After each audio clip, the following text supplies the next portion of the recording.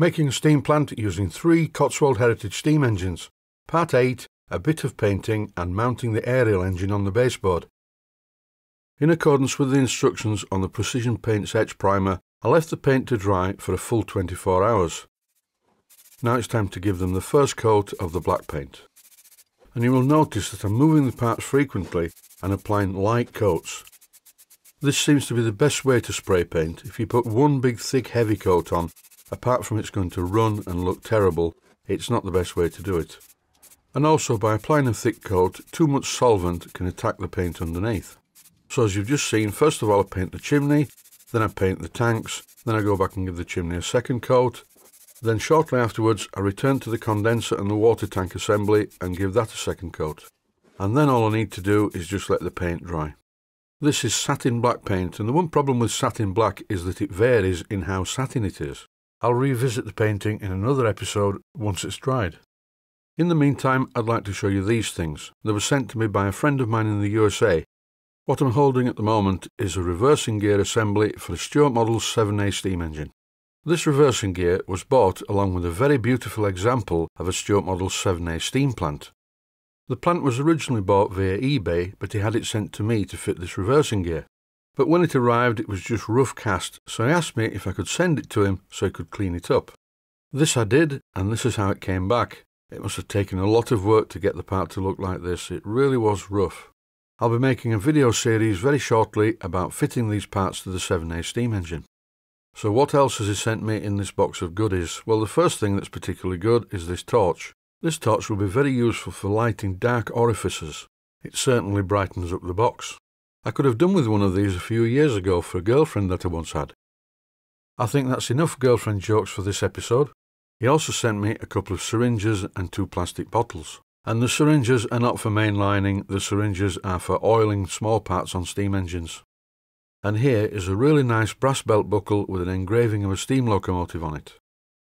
And there are some of these as well, which are quite useful things to have. But the best thing he sent me, apart from the reversing gear, are these.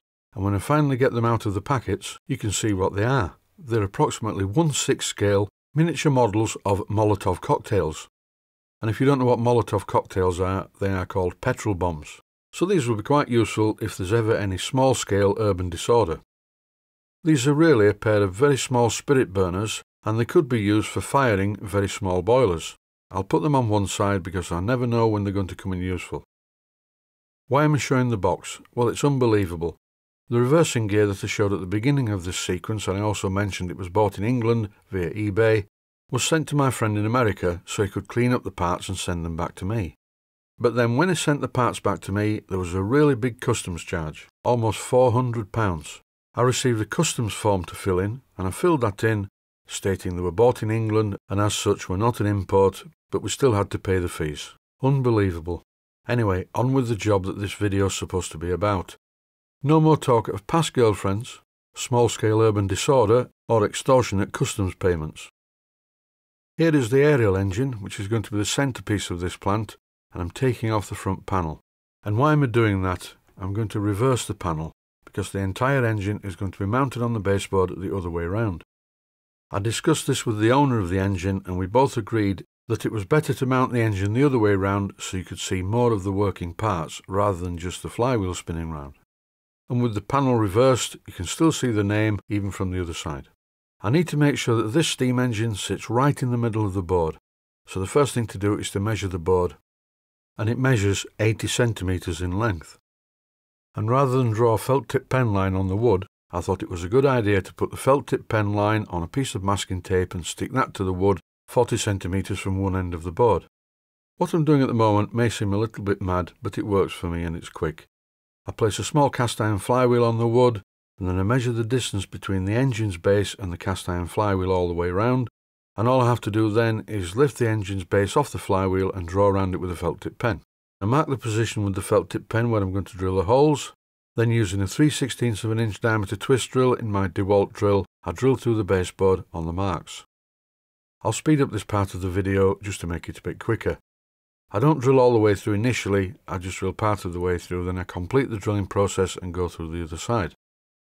It's important to line up all the engines on the board, so I'm using a piece of mahogany just as a guide. This is not going to be fixed to the board, it's just a template.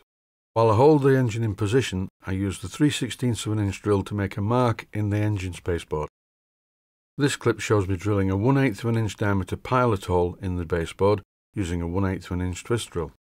As I don't want the twist drill to accidentally go all the way through the board, I just put a piece of silicone rubber fuel tubing on the drill bit itself. And similarly, when counterboring the underside of the main baseboard with a larger diameter drill, I use exactly the same principle with a larger piece of tubing.